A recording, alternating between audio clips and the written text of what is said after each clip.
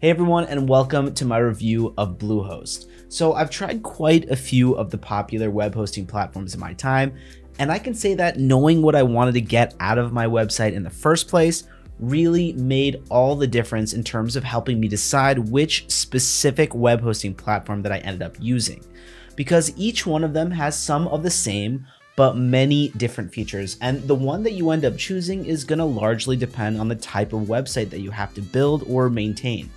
When I was starting my latest website, I had already had a ton of freelance experience with SiteGround, HostGator, DreamHost, Elementor, and GoDaddy. But when I came across Bluehost, I was pretty amazed at how well they managed to simplify the hosting and web development aspects of the web design process, which in my opinion differed from a lot of tools like Elementor or Shopify that I feel tend to work better for e-commerce stores. So after having used Bluehost to build my latest website, in this video, I'll go over a few of the tools and features as well as give you my honest experience with them. I'll talk about what I liked and some things that I thought could be an issue for people depending on the purposes of your website. And I'll also give you a breakdown of their costs to help give you a better idea if they're what you're looking for in a web hosting platform or not. And if at any point you want to check them out with a little bit of a discount, check out the link that I left in the description because it'll automatically apply a discount that won't be available if you go straight to their website. Okay, so for those of you who don't know much about Bluehost, they started in 2003 and offer web and VPS hosting, as well as really functional and helpful tools for the actual website building process. In terms of the features, they have different tools that help a lot in terms of having the space you need, as well as giving you the ability to scale your website pretty much on demand. And from my perspective, one of their biggest features is their drag and drop WordPress web builder, which is the tool that for me made all the difference when I built the website. It made the whole build so much faster and smoother than I was used to. And I've been building websites for about 8 years now. Now, to sign up, you're gonna have to choose from one of their 4 main plans. So if you're used to Elementor or Shopify for e-commerce, you might need a little adjusting to the way that their layout looks, because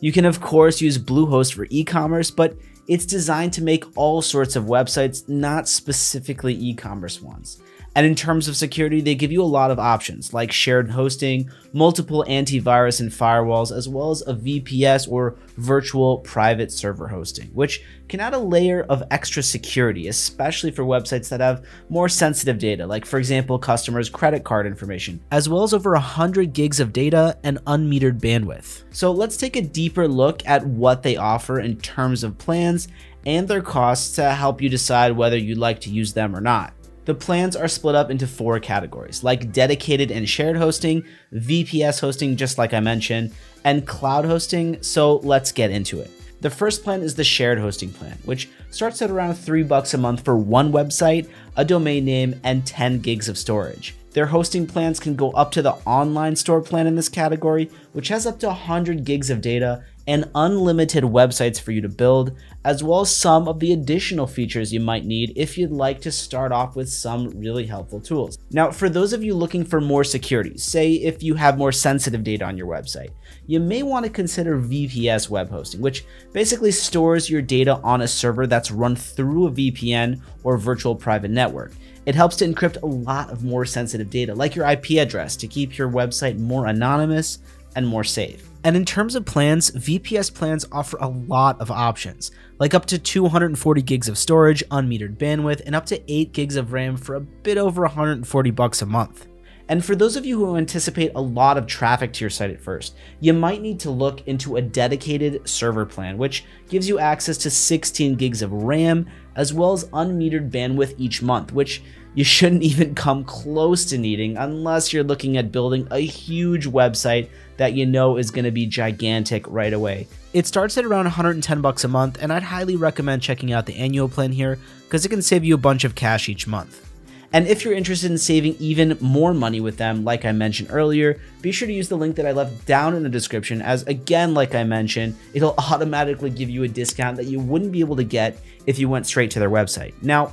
Bluehost does function mainly in WordPress, which is true of about 60% of the websites on the internet, which makes them the gold standard. And the majority of the web building side of things is done with a drag and drop system that makes setting up a website pretty straightforward. The other nice thing that I really liked about them is that their uptime or website speed is really fast and has always been reliable, meaning you get a really responsive site without, at least in my experience, any lag or too long load times. I also really like that they offered 3 different antivirus programs and a firewall, so you can be pretty confident that your website will always be protected. So now that I've gone over some of what they offer, some things that I really like about them, and roughly how much they cost, I'd like to get into a few of the negatives that I experienced that may or may not be an issue for you. Firstly, Bluehost does pretty well in terms of offering service to people looking to scale or customize their plans to their liking or needs. If the site you want to build doesn't need to look good or function well,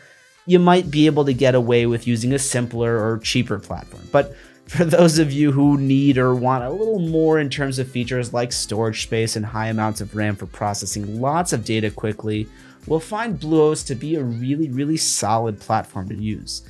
One other issue, and this is really for shared hosting in general and not specific to Bluehost, it's that generally the downside of shared hosting is that if you get too much traffic on your site, the server will be at capacity, which will slow you as well as any other websites that share the server down. So if you're expecting lots of traffic, or say you're running an e-commerce site that gives special deals around the holidays, something like that, you might want to think about not sharing hosting, at least during those times, because the last thing you want to do is have your website crash during the major shopping season or something like that. Now, Bluehost does offer quite a lot in terms of performance that I really liked, such as being able to scale up how much storage or the type of hosting plan you chose easily. And I also found that they made VPS really accessible as well. And as I said, the website uptime or loading speeds are really good, which means you most likely won't have to worry about much like slowdown or long load times. And I really like that all their plans offered Cloudflare protection, which is software that prevents DDoS attacks or dedicated denial of service, which is basically when attackers or hackers flood your site with a bunch of fake traffic to slow it down or prevent it from functioning normally. And attacks like that wreak havoc on sites every day, causing them to crash. So being protected is always a good idea. Now, would I recommend Bluehost to you? The answer is yes. I would recommend them because they have so many different features on offer and simplify the process of creating and hosting your own custom website. So while there are a lot of other services out there that give you simpler features that you might need at a lower price, which may possibly be ideal for you if you're looking to purely save money, if you're looking for something that's designed with more options for a wider range of uses, in terms of the types of sites that you're looking to build, then you definitely want to look into checking out Bluehost, and I do fully recommend them for that purpose. They're fully loaded with everything you'll need to build and launch a website,